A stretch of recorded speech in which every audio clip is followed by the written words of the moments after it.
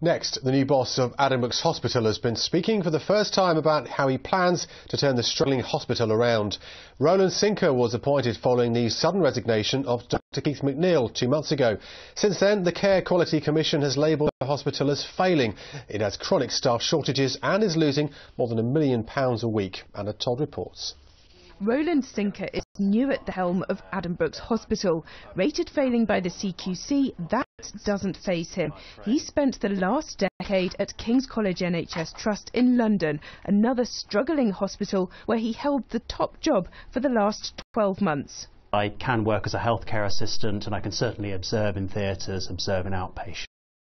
So I think it's hugely important, whatever your skill set, if you're working in a leadership role in the NHS, that you build that clinical exposure and experience by getting out onto the front line every single week. In September, CQC inspectors reported caring staff as outstanding, but the hospital was inadequate in all other areas. The hospital's facing huge financial problems, hemorrhaging a large amount of money every week. How are you going to save money but retain quality? The key piece here is to focus right now on listening to staff, engaging with staff and other stakeholders to work out how we can both improve quality but also make the best possible use of the funds that are invested in healthcare by the taxpayer. I've been talking to a number of members of staff who said that morale is very low amongst them. They want somebody who's going to listen to them, someone who's honest, someone who's going to keep them in the loop. What's your commitment to them that you will do that?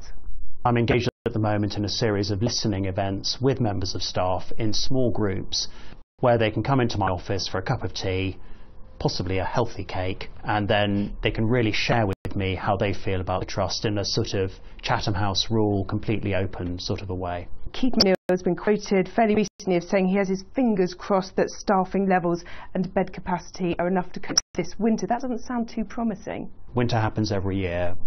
What we need to make sure we're doing is, as a health system, planning well in advance for that winter, and that's the hospital, it's general practice, it's social care, it's our commissioning colleagues all working together, as I know they are already here, to develop a really robust plan for the winter.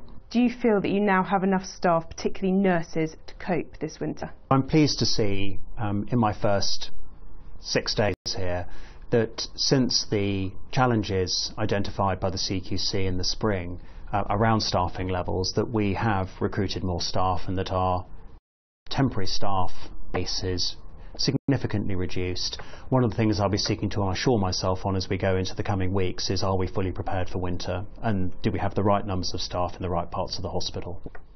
Roland believes he can turn this hospital around. He says he's here for the long haul. Anna Todd, BBC.